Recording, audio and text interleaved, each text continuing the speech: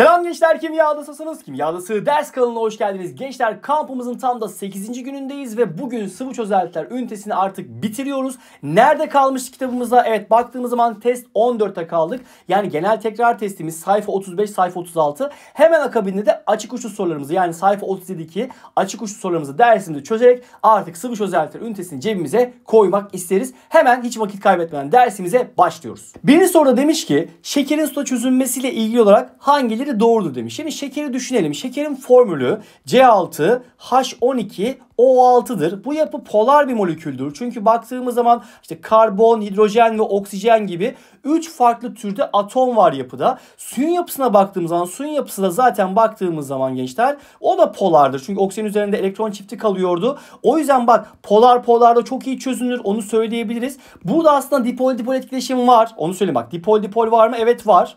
Evet. Hatta başka ne var? London'da var. Bak London ve dipol dipol var. Ama burada kim etkindir derse, şimdi bak hidrojenle beraber burada baktığımız zaman kim bağ yaparsa, azot, oksijen ve flordan biri bağ yaparsa, ki burada her iki molekülde de, yani su molekülünde de şeker molekülünde de hidrojen oksijenle bağ yapabildiği için o zaman bunların kendi arasında hidrojen bağı da oluşur. O yüzden bak üçü de var aslında ama hangisi etkindir dersek hidrojen bağı daha kuvvetli olduğu için hidrojen bağı etkindir. Hatta o yüzden şeker suda çok güzel miktarda çözünür. Yani yüksek miktarda çözünebilir diyebiliriz. Peki çözünmesi nasıl gerçekleşir? C6H12O6 katısını bir suya attığımız zaman moleküler çözünecek, yani C6H12O6 suda. Çünkü kovalent bağlı bileşik, yani asit değil, baz da değil. Dolayısıyla bu direkt moleküler olarak çözünecektir. O yüzden biz bunu bu şekilde değerlendiriyoruz, tamam mı? Ama bak elimde mesela şöyle bir şey olsaydı. Mesela sodyum klorür olsaydı, tamam mı?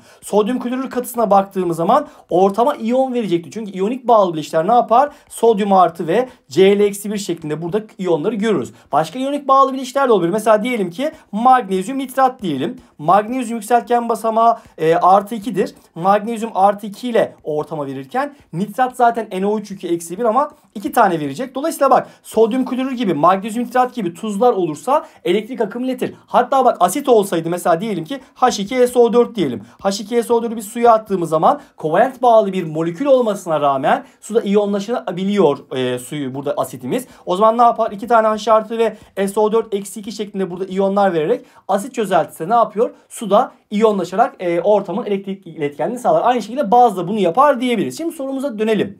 Şekerin suda çözünmesiyle ilgili, yani biz burada şunu istiyoruz aslında. Elektrik akımı iletmez. Evet doğru. Çünkü suda moleküler çözünür. O yüzden elektrik akımı iletilmez. Doğru. Çünkü ortamda iyon yok. İyon dipol etkileşimi oluşur. Hayır. İyon dipol etkileşimi nerede var biliyor musun? Sodyum klorür gibi veya magnezyum nitrat gibi bir tuz olsaydı eğer elimizde, o suda çözünseydi iyonik bağlı bileşik, iyon dipol olurdu. O yüzden burada iyon dipol yoktur. Peki etkin etkileşim nedir demiştik? Hidrojen bağı demiştik. Evet. O yüzden buradaki cevabımız D şıkkı, yani 1,3 olacaktır diyebiliyoruz. Geldim ikinci soruma. Ne var burada? Benim elimde 18,4 gram etil alkol var. Bunu ben 500 gram suyla karıştırıyorum. Bu çözeltinin molal derişimini soruyoruz. Şimdi molal derişim neydi onu hatırlayalım. Molar var, bir de molal var. Yani sonu Lüleburgaz. Rize değil bakın. O yüzden ne olur? Molal derişim şu. Çözünen maddenin molü bölü kilogram çözücü. Bak bu şekilde yazabiliriz. Bir de molar ne? Onu da bir kere hatırlayalım tekrardan.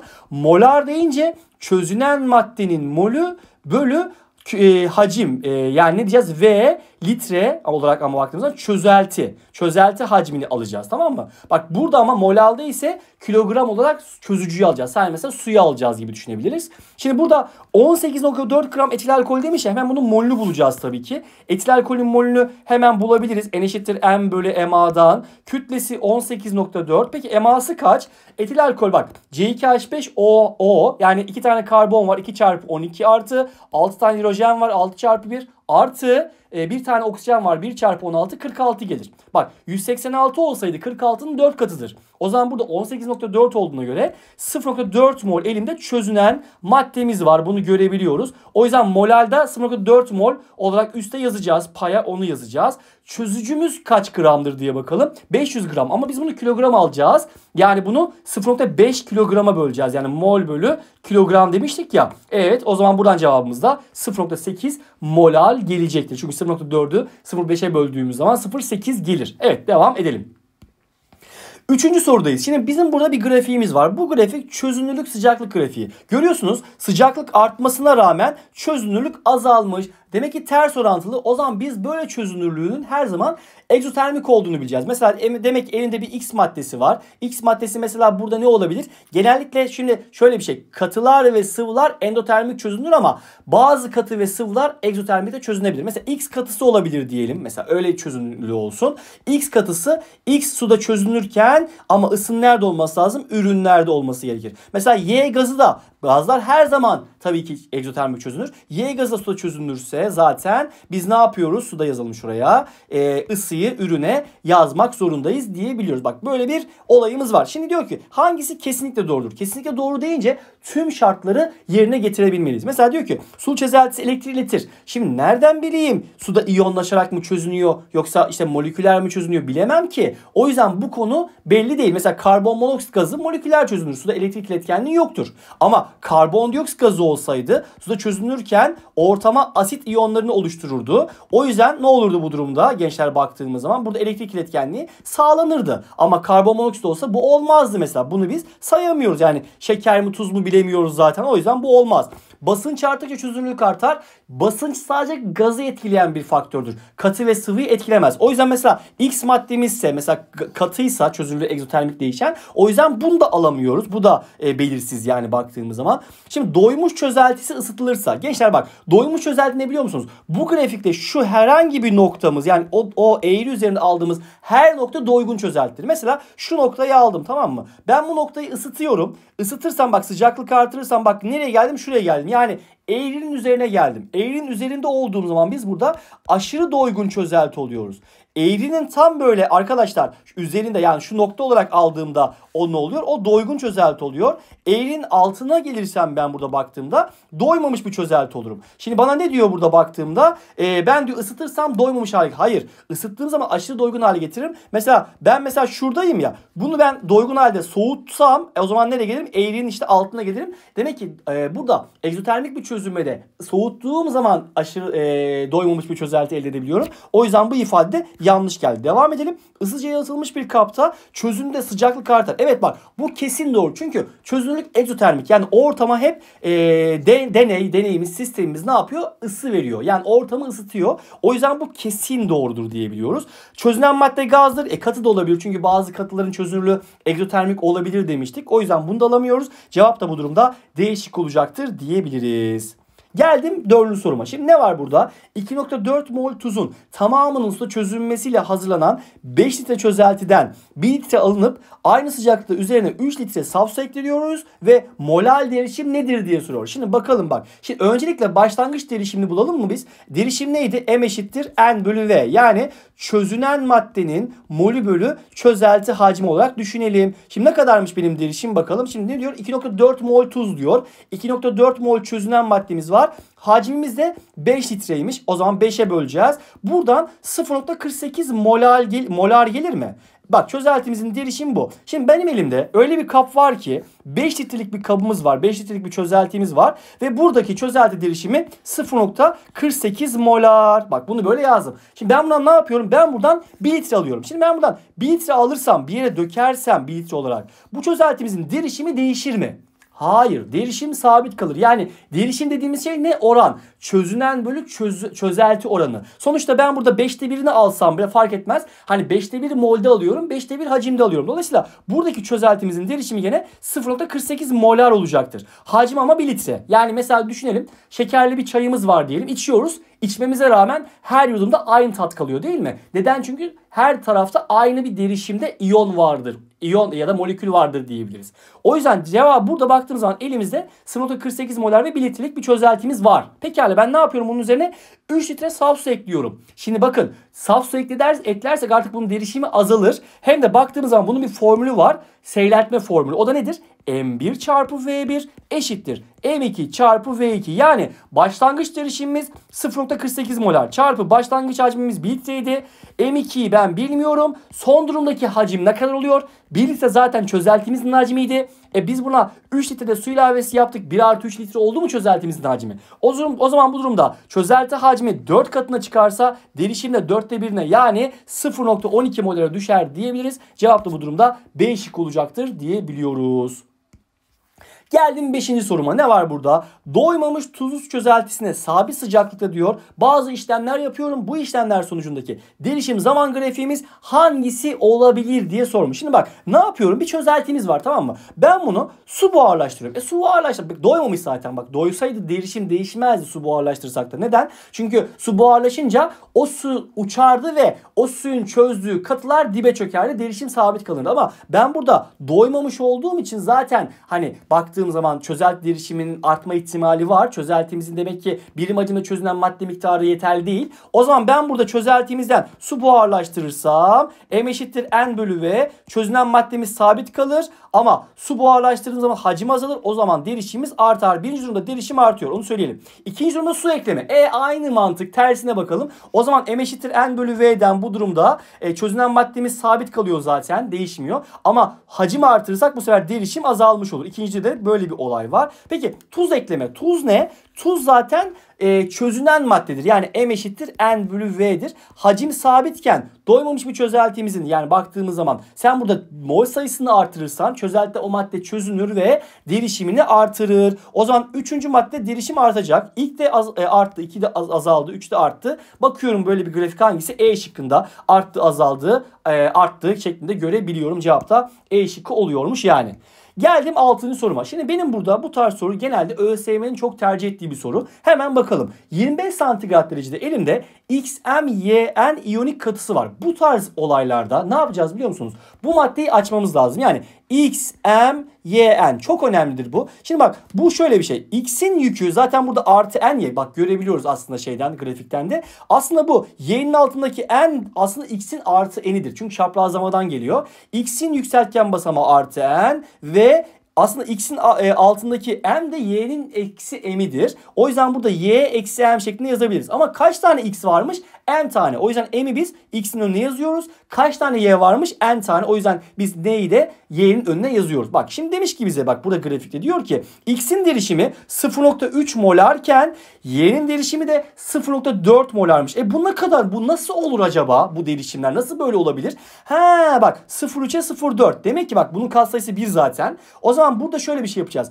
X'e yani böyle aslında şöyle M'e 3 dediğimde hani 0,3 olur. N de bu durumda 0,4 olacağı için onun derişimi de N'nin de 4 olması lazım. O zaman bizim aslında bileşiğimiz şu. X 3 Y 4'tür bileşiğimiz. Yani M gördüğüm yere ben artık 3 yazıyorum. N gördüğüm yere ben artık 4 yazıyorum. 3 tane X yükü artı 4 artı 4 tane Y yükü eksi 3 olacaktır. Ve bu durumda bak bunun derişimi 0,3 molarken bunun derişimi 0,1 molardır. Hatta maddemizin derişimi de ne olur? 0,1 mol olur. Çünkü hani 1'e karşılık 0,1, 3'e karşılık 0,3, 4'e karşılık da 0,4 olacaktır diyebiliriz. Peki bu durumda bileşiğimizin formülü X3Y4 mü? Evet doğru. Bunu zaten böyle söyleyecektik. Sulu çözeltisi elektriletir demiş. Evet bak bunlar iyonik bağlı bileşikler. Ortamda iyon var. X artı 4 ve Y eksi 3 iyonları var. O yüzden bunlar elektriği güzel bir şekilde iletir. Bu da doğru. M bölü N oranı 4 bölü 3 demiş. Hayır 3 bölü 4 olması lazım. Çünkü N'i 3 biz N'i 4 bulmuştuk. O yüzden bu ifade yanlış oluyor. Cevap da bu durumda B şıkkı olacaktır diyebiliyoruz. Geldik 7. sorumuza. Ne görüyoruz burada? Şimdi 25 Celsius'ta demişiz. 32 gram kalsiyum bromür tuzunun 2,16 gram saf suda çözülmesi sonucunda oluşan bileşiğin buhar basıncı nedir diye soruyor. Şimdi bakın biz bir sıvıda katı çözdüğümüz zaman o sıvının kaynama noktası yükselirken buhar basıncı düşer. Peki bunun formülü nasıldı? Hemen hatırlayalım. Çözeltinin buhar basıncı eşittir diyeceğiz. Ne oluyor? Sıvının saf haldeki buhar basıncı çarpı X sıvı diyeceğiz burada bak. Bunu böyle söyleyeceğim. Peki X sıvı dediğimiz şey ne? O mol kesti zaten. O da şu. Oradaki sıvının mol sayısı bölü toplam mol sayısı şeklinde ben bunu yazabilirim. Şimdi ben burada sıvımız su zaten. Hemen suyun mol sayısını bulayım. Suyun mol sayısı N eşittir M bölü MA'dan yani mol dediğimiz şey kütleyi MA'ya bölerek buluyoruz zaten. Suyun mol sayısı ne olur bu durumda? Hemen bakalım. Kütlesi 2,16 vermiş. MA'sı da suyun 18.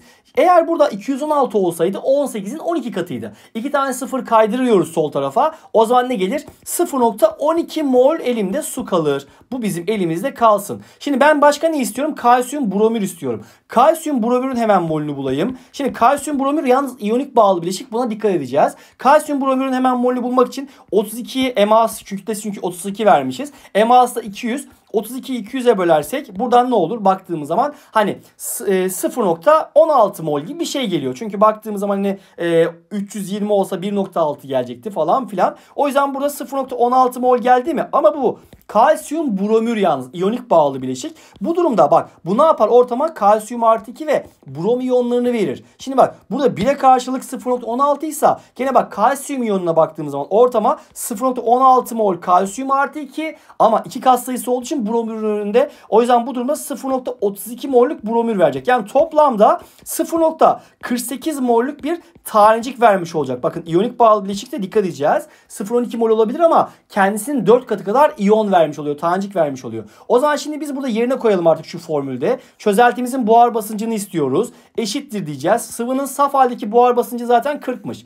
40 çarpı diyeceğiz. Şimdi suyun mol sayısı 0,12. Toplam mol sayısı da 0,12 sudan gelir. 0,48 mol de tanecikten gelir. Yani o zaman 40 çarpı 0,12 bölü 0,60 oldu mu? 0,12 0,60'ın zaten 5'te 1'i. Yani o zaman 40 bölü 5'ten cevap da 8 olmuş oluyor. Yani saf haldeki buhar basıncı görüyorsun 40 iken katı ilavesi yaparak buhar basıncı düştü. Bu durumda kaynama noktası da yükseliyor zaten diyebiliriz. Cevap da bu durumda A şıkkı olacaktır dedik.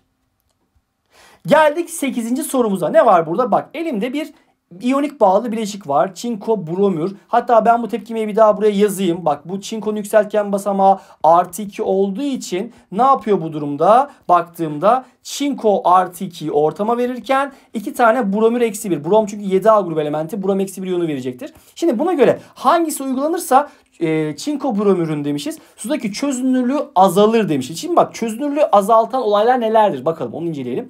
1. Sıcaklık. Bu çok önemli. Sıcaklık katı sıvı gazı etkiler. 2. Maddenin cinsi. Bu önemli. Bu da tüm maddeleri etkiler. 3. Ortak iyon etkisi. Yani dışarıdan bir ortak iyon gelirse çözünürlük azalır. Onu söyleyelim. 4'e baktığımız zaman eğer elinde gaz varsa basınç diyeceğim.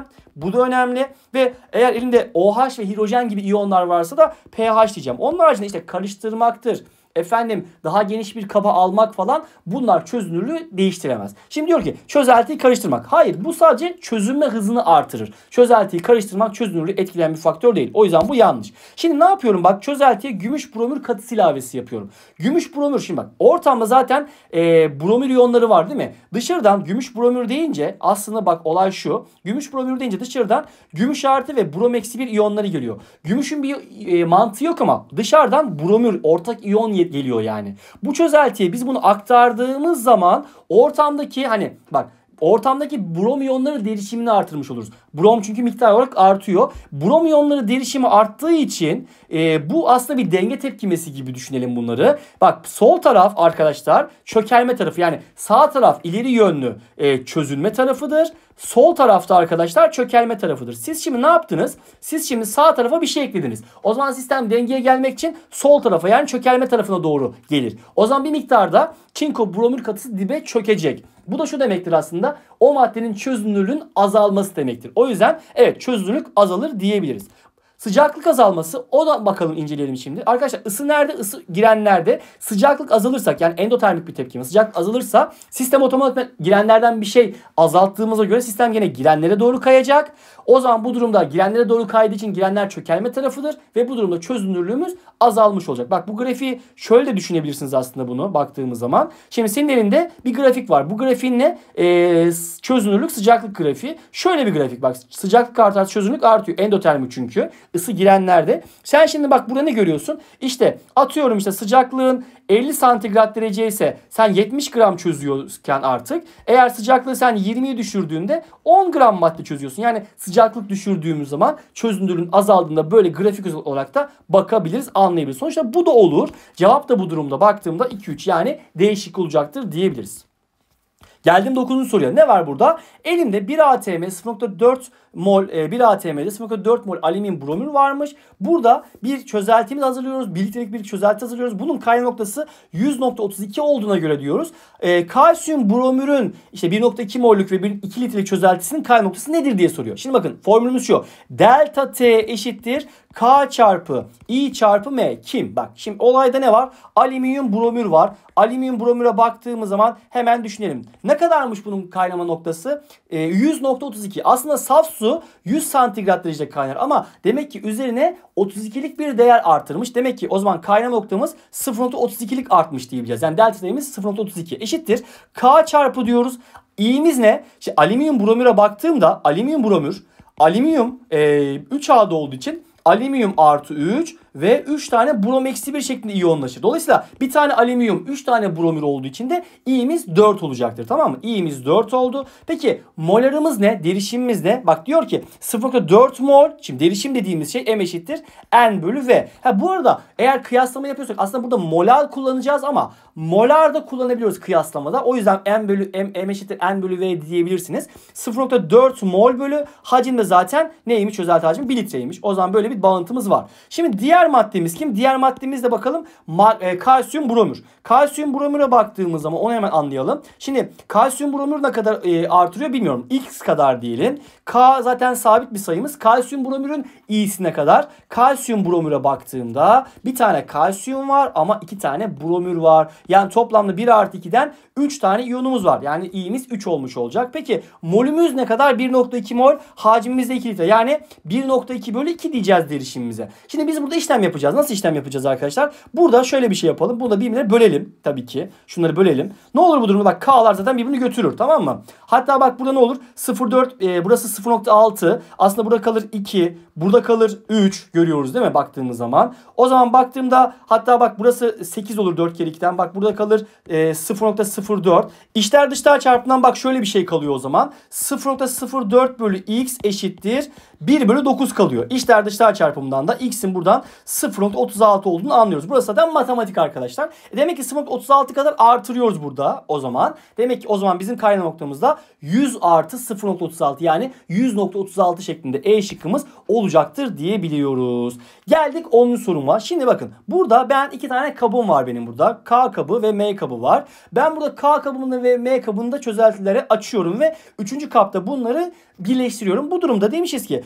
demir artı 3 ve nitrat eksi 1 iyonları derişimi ne olur? Bakın bu tarz sorularda hep molden yürüyeceksin. Çünkü bak derişim M eşittir N bölü V ya, derişim bir orandır. Derişimler toplanmaz ama moller toplanır, hacimler toplanır. Toplam mol bölü toplam hacim yaparak derişim bulunur. O yüzden burada başlangıç mollerini bulacağız her bir maddenin. Sonra karıştırılınca da son molünü bulmamız gerekir. Şimdi ben burada ne istiyorum? Demir nitratı istiyorum. Hemen demir 3 nitrat pardon. Bunu bir açmamız lazım. Demir yükü artı 3. Ama nitrat yükü eksi 1 fakat 3 tane nitratımız var. O yüzden şuraya 3 yazdık mı? Şimdi benim buradaki derişim neymiş? 0.2 molar. Hacim ne kadarmış? Hacim de 0.3 litre. İkisini çarparsam bak, çünkü bak mol dediğim şey aslında, mol dediğim derişimle hacmin çarpımı. Aslında hani hiç litreye çevirmeden de mililitre olarak da çarpabiliriz ama o zaman milimol buluruz. O yüzden neyse milimol buluyoruz. O kalsın şimdilik. Onu yapmayalım. Kafa karışıyor çünkü. Bazen öyle çözdüm ama kafanız karıştı falan. O yüzden ona girmeyeceğim çünkü. M burada derişim.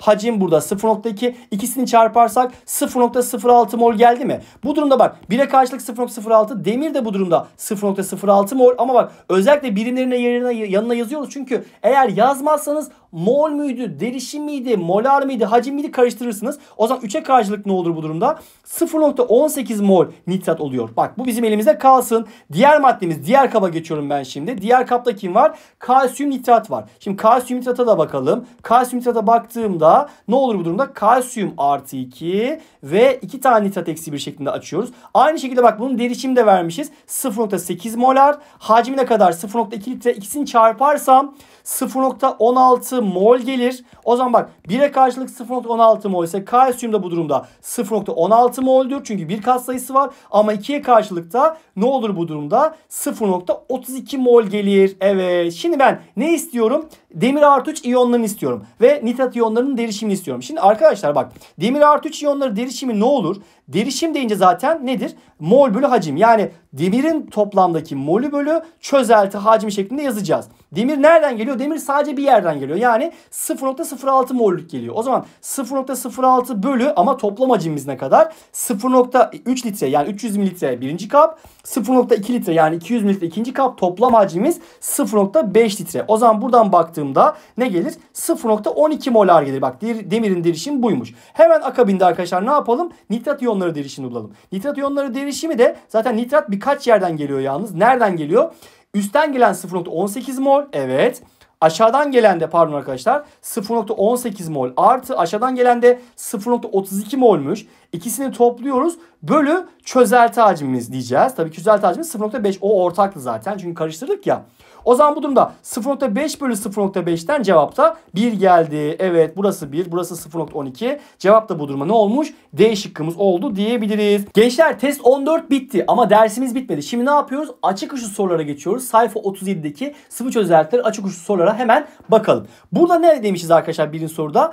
Öz kütlesi 1,8 gram bölü mililitre olan ve kütlece %36'lık HCl çözeltimiz varmış elimizde. Burada arkadaşlar bu çözeltiden 1000 mililitre alıyormuşuz ve üzerine 2000 mililitre saf su ilavesi yapıyormuşuz. Son durumdaki çözeltinin derişimi ne olur diye soruyor. Şimdi arkadaşlar çözeltinin başlangıç derişimini bulalım mı? Bir formülümüz vardı, hatırlar mısınız? Neydi onlar? Evet bak, derişim eşittir, molar derişim eşittir öz kütleye bağlı denizde yüzen 10 maymun şeklinde kodlayabilirsiniz. Şimdi başlangıç derişimimiz ne kadar? D'miz neymiş bakalım? 1,8. Yüzdemiz ne kadar? %36'lık. Evet. 10 zaten bizim burada arkadaşlar geliyor zaten şeyden, sabitten geliyor. Ve hidrojen 1, klor 35 ise toplarsak da EMA'mız ne gelir? 36 gelir.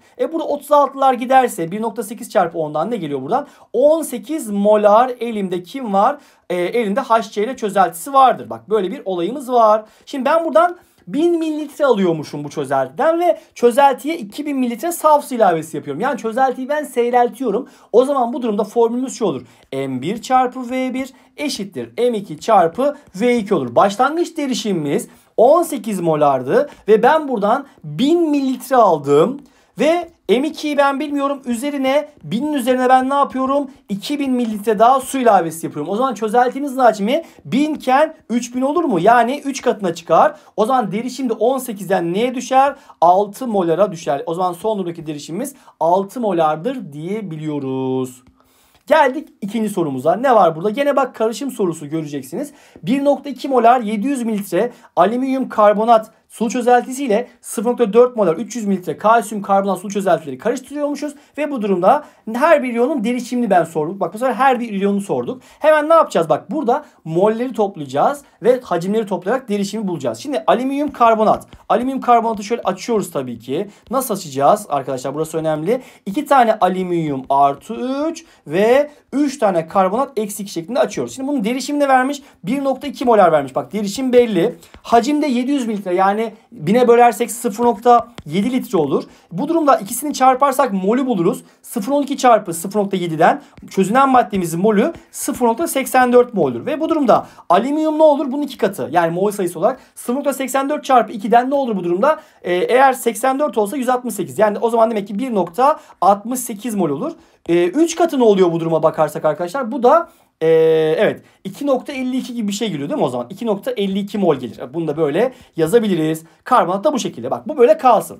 Peki şimdi ben ne yapıyorum? Diğer maddeye geçiyorum. Diğer maddem kim? Diğer maddem de kalsiyum karbonat. Hemen onu da yazalım. Burada karbonatlar zaten ortak olacak, göreceksiniz. İki taraftan gelecek zaten. Kalsiyum artı karbonat eksi 2 şeklinde yazdık. Şimdi bunun derişimi neymiş? 0,4 molar. Peki hacim ne kadarmış? 0,3 litre. Çarparsak mol sayımız 0,12 mol mü? Peki bu durumda kalsiyum ne kadardır? 1'e karşılık 0,12, zaten hepsi 1 görüyorsun ki. O zaman bu durumda kalsiyum da 0,12 moldür. Karbonat da 0,12 mol müdür? Peki ben şimdi hepsinin derişimini bulacağım. Şimdi ben mesela kalsiyum iyonları derişimini bulmak istersem nedir bu durumda? Kalsiyumun molü bölü, evet, çözelti hacmi değil mi? Kalsiyum molü ne kadardır? Zaten bir yerden geliyor kalsiyum. 0.12 molmuş. 0.12 mol bölü çözelti hacmi ne kadar? 0.7 litre birinci çözeltiden. 0.3 litre de ikinci çözeltiden. Yani toplamı 1 litre olmuş oluyor. O yüzden bu durumda da 0.12 molar gelmiş oluyor. Yani çözeltimizin hacmi 1 litreyken zaten diğer işlemler direkt mole eşit olmuş olur.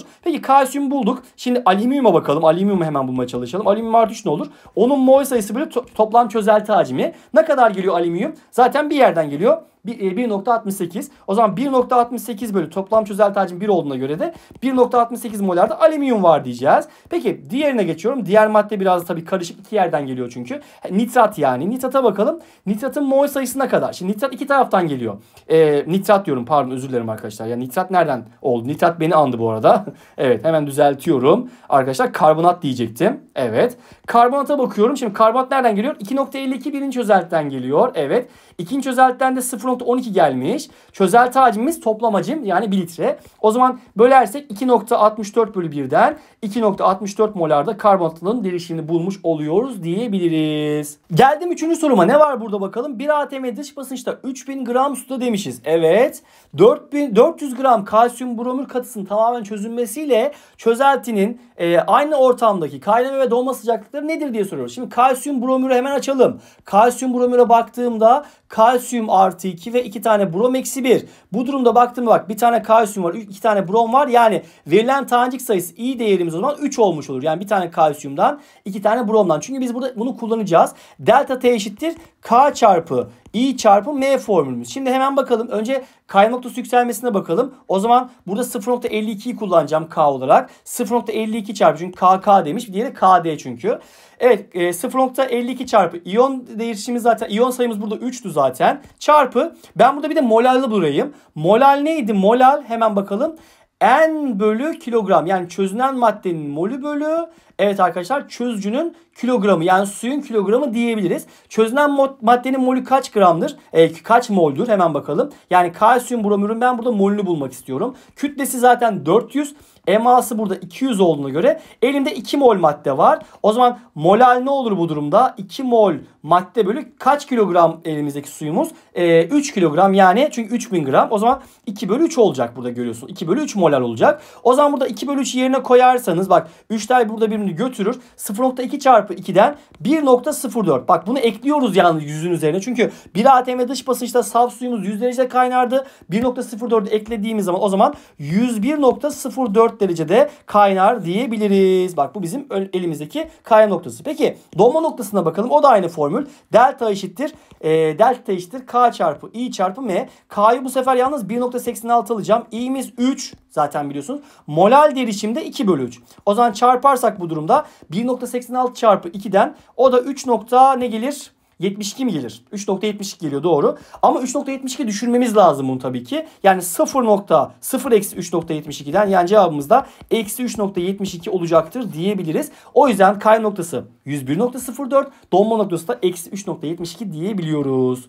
Geldik 8. sorumuza. Ne var burada bakalım şimdi? Demişiz ki 8 gram sodyum hidroksit katısının 10.8 gram suda çözülmesiyle oluşan çözeltideki sodyum hidroksitin mol kesri nedir diye soruyor. Şimdi bak mol kesri nedir? Mol kesrini biz X ile gösteriyoruz zaten. O da şudur arkadaşlar. Sodyum hidroksit için söylemişiz. Sodyum hidroksitin molü bölü toplam mol sayısı şeklinde yazacağız. Bak burası önemli, tamam mı? Şimdi sodyum hidroksitin molü kaç moldur? Hemen ona bakalım. Sodyum hidroksit yalnız bir baz. Suda iyon verir. Hangi iyonu verir? Bazlar OH iyonu verir. Zaten burada OH'ı gördük. Yani sodyum artı ve OH eksi 1 şeklinde bu suda iyonlaşacaktır. Şimdi kütleyi vermiş bize. 8 gram vermiş. N eşittir M bölü MA'dan ne yapacağız biz burada? 8'i MA'sı olan 40'a böleceğiz. Çünkü baktığımız zaman sodyum 23, oksijen 16, 49, bir de hidrojen 40 geliyor. 39, 40 geliyor pardon. O zaman bu durumda 0.2 mol geldi mi sodyum hidroksit?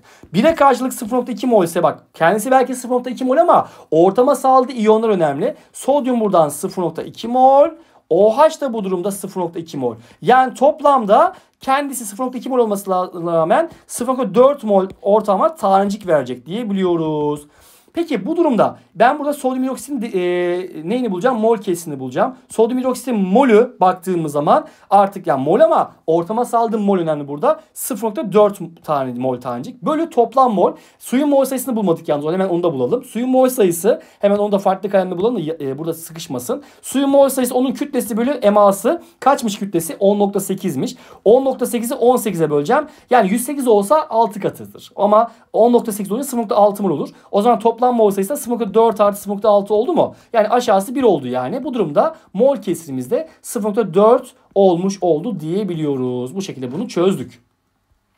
Geldik dersimizin son sorusuna. Bakıyoruz şimdi. Molalitesi demişiz bak L ile Lüleburgaz'la 10 mol bölü kilogram olan krom 2 siyanür su çözeltisinin kütlece yüzde derişimi kaçtır diye sormuşuz. Şimdi bak molalite.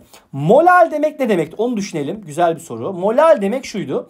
1 kilogram suda çözünen maddenin mol sayısıdır diye kodlayabilirsiniz. Bak bu böyle bir orandır aslında. Tamam mı? 1 kilogram suda kaç mol madde çözünürse onun mol sayısına biz molal diyoruz. Şimdi elime ne var? 10 mol bölü kilogram. Yani bu şu demek aslında bakarsanız. Demek ki elinde 1 kilogram su varsa onunla beraber toplayalım bunu şöyle yapalım. 1 kilogram suda çözünen kaç gram madde var, kaç mol madde var demek ki? 10 mol elimde aslında krom siyanür var demektir. Elimdeki çözeltimiz bu yani. Bak çözelti demek ki 10 molal diyorsa aslında her 1 kilogramlık suyun içerisinde 10 mollük krom siyanür var demektir. Peki ben ne istiyorum? Kütlece yüzde derişimini istiyorum. Peki kütlece yüzde derişimi nasıl bulunur? Hemen onu bakalım. Kütlece yüzde derişimi hatırlarsanız çözünen maddenin molü bölü çözeltinin kütlesi çarpı 100. Oradan bulacağız. Şimdi bak burada 1 kilogram su demek aslında 1000 gram demek. Onu zaten burada anlayabiliyorum değil mi? 1000 gram burada suyumuz var. Bunu halledebiliyoruz. Çözücümüz 1000 gram. Peki baktığımız zaman bize ne demiş? 10 mol krom siyanür demiş. Hemen bunu görebiliyorum zaten. Şimdi 10 mol'ün hemen kütlesini bulmamız lazım tabii ki arkadaşlar. M eşittir N bölü MA, N eşittir N bölü MA'ydı. Kütle bu durumda mol ile MA'nın çarpımı ya zaten biliyorsunuz ki. O zaman bu durumda 10 mol çarpı MA'sı ne? Şimdi kroma bakıyorum. Krom 48. Evet. 48 artı 2 çarpı diyeceğiz. Karbonun 2. Azotta 14 yani 26 çarpı 2 görüyorsunuz buradan ne gelir 52 48 daha 100 geliyor. Bak çok güzel. O zaman bu durumda bak 1000 gramda elimde aslında çözünen madde var mı? Evet bak çok güzel. Çözücümüz 1000 gram. Çözünenimiz de 1000 gram. O zaman şimdi formülde yerine koyacağım artık. İşimiz kolaylaştı. Ne diyoruz? Kütlece yüzde derişimi eşittir diyeceğim. Çözünen kütlemiz 1000 gram. Peki çözelti kütlemiz ne? Çözelti hepsi toplamı. Yani 1000 gram su 1000 gram çözünen. Yani 1000 artı 1'den 2000 olacaktır. Çarpı formülden gelen 100. O zaman bu durumda bak sıfırlar gitti. 100 bölü 2'den cevap da %50'lik bir çözeltimizmiş kütlece. Bak güzel bir soru oldu. Dersimizin finalini çok iyi bir soruyla bitirdiğimizi düşünüyorum. Gençler sıvı çözeltiler bitti ha bu arada. Yarın ne yapıyoruz biliyor musunuz? Kimya ve enerjiye geçiyoruz arkadaşlar. Haydi bakalım hayırlı uğurlu olsun. Bence iyi gidiyor kampımız. Gençler kendinize iyi bakın. Görüşmek üzere.